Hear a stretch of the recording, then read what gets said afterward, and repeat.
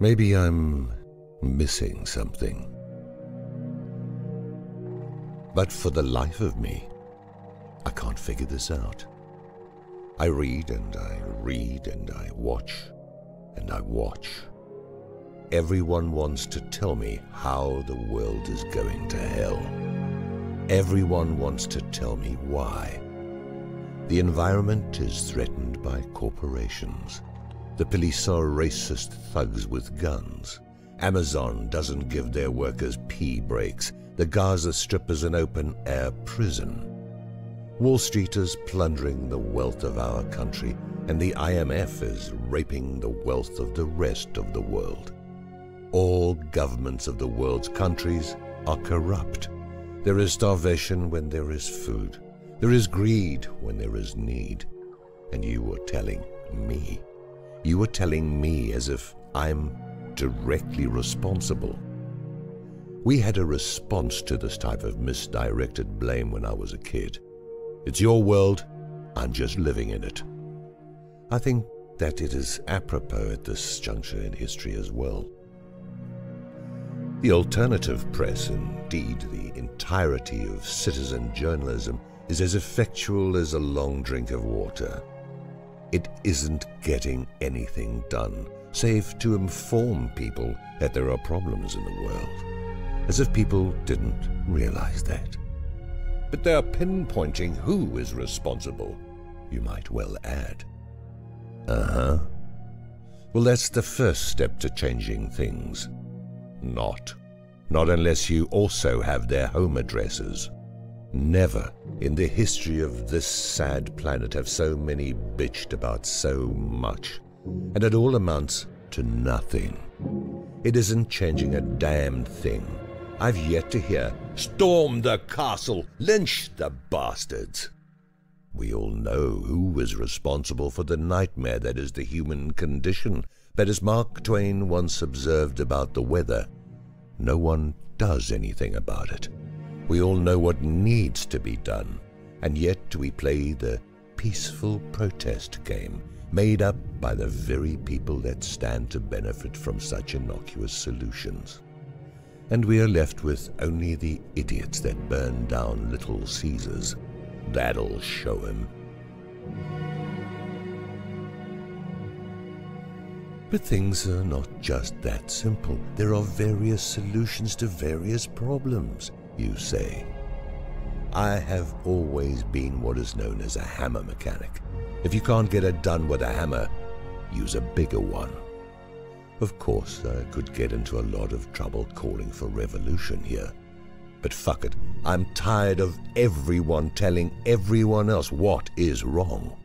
They are telling the wrong people. You tell Lloyd Blankfein about the misery he has caused in the world just before you tighten the noose around his neck. You tell Rupert Murdoch about the millions he has wronged minutes before you throw him out a 30-story window. You inform Bibi Netanyahu that he is a racist, murdering pig the instant that you toss him unarmed into a crowd of Palestinian prisoners. These people deserve no more justice than this. But what about the rule of law? You might well ask. Did you vote for a law that allows corporations to attain the rights of the individual? Did you vote for the Patriot Act? Did you vote to make Israel a state within Palestine? No. Well, who did all these things without your consent?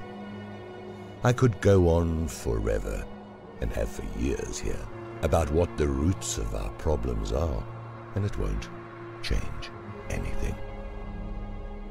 A child can see how to begin to fix the inequities of this planet. But it takes a politically correct adult to avoid addressing the problems effectively. And it ain't about carrying placards or suing some company or other. It ain't about voting for yet another charming, greedy bastard. You know this. And yet you pee your knickers every time you think about doing the right thing.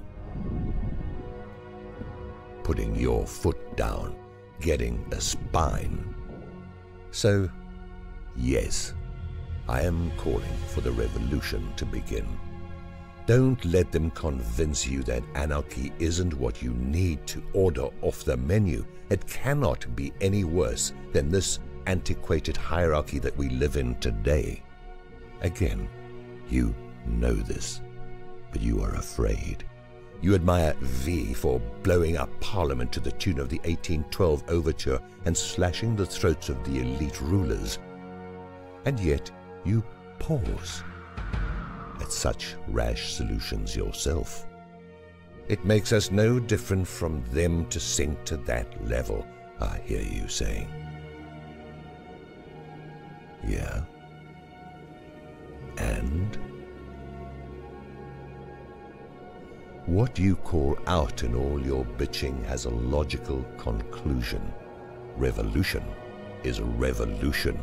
It isn't watching YouTube videos about what we should be doing in the face of annihilation of our species by a few. You string them up. I don't know how I can say that any more clearly.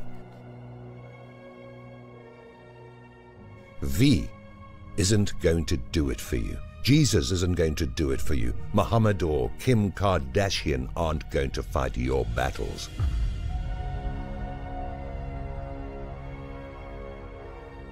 I haven't been around much of late.